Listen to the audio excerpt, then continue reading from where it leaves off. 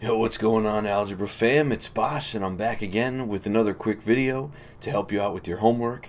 The intended audience here is my 9th grade algebra class. However, if you find this relevant to the work you're doing in your class or whatever you're doing and can find this helpful, then great.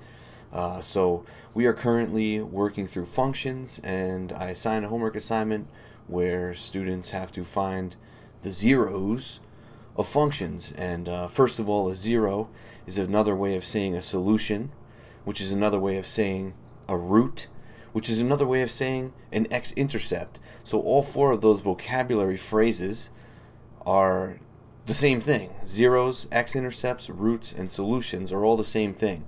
So what a zero is on a graph is where the graph of a function crosses the x-axis, or I should say a graph of a relation, because it doesn't actually have to be a function to have a zero. A zero is where a graph crosses the x-axis.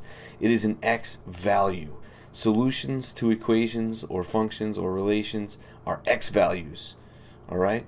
So there are locations on the graph, and all locations have two coordinates, one x and one y. If you are finding a zero, or a solution, or a root, or an x-intercept, it is an x value only. Now, the y value at a zero is 0. That's why they call them zeros. When y is equal to 0, also the function is equal to 0, the function's output is the same thing as y. I know this is really confusing at this point, probably, but the more we do it, the better I think you'll understand, and the more used to it you'll be, hopefully. Alright, so there's a bunch of exercises on finding zeros graphically, algebraically, and using your calculator. I'm going to come back really quick with a algebraic one right after this. But for now, let's locate the zeros on these graphs, for example. And hopefully this is enough for you to be able to move forward and do your homework if you didn't already know how. It's pretty simple. So like I said before, zeros of functions are x values where the graph is crossing the x-axis. So all you have to do is look at the graph and see where it crosses the x-axis, record the x value there, and that is the zero, or solution, or root, or x-intercept. So here we go. There's 3 exercises here. At the top left we have this. That's actually a square root relation. It's not a function, you could see, because everything that is greater than -4 will yield 2 outputs for each input. So it's a relation, but that doesn't matter. It still has a 0 because it still has a location where it's crossing the x-axis. Right here. So what's that point? That's the point, -4, 0. So the 0 is located at x is equal to -4. Simple as that. Let's move on to this next one over here. We have an upside down parabola, or I guess that's still called a parabola. So this is a quadratic function, and it's crossing the x-axis twice. All we have to do is figure out where it's crossing the x-axis, what x value, and that's it. That's our 0, or those are our zeros, because there's more than one.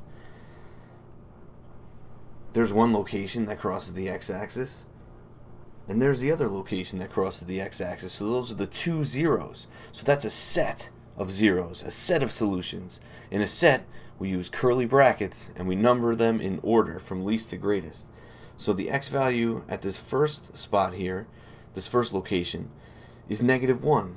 So we have x is equal to, I'm going to open up a curly bracket there, -1. Also, the value here is 3. So the 2 0, forgive my really bad curly brackets, I'm getting used to that too. The zeros on this graph for this function are -1 and 3. Simple. Nice work. Moving on to the last one, we have this nice curve here. This is a polynomial function, and it has a relative minimum and a relative maximum. These are just fancy vocabulary words. We're going to be getting into that a little bit. Actually, next week we're going to start talking about that stuff. So we want to find the zeros here of this function. Look on the graph, locate where it's crossing the x-axis, record the x values there, and those are the zeros. Simple. So here's one location where the graph crosses the x-axis. There's another, And there is another. The x value here, -3. The x value here, -1. And the x value here is +2. So our 3 zeros are located at, again, this is a set of zeros, so I'm going to use set notation, which has curly brackets, -3, -1, and 2. And that's all. So that's how you locate zeros on a graph, also known as x-intercepts, also known as roots, also known as, man, just so many words that are the same thing. Solutions. Alright, I hope this was helpful. I hope you did your homework. I'm sorry I waited till Sunday to put this up. It's pretty simple. I feel like you shouldn't have had problems anyway, but here we go. It's on the internet now. Good luck. Have a good time. Work hard. Be good to the people around you. I'll be right back with the algebraic version of this.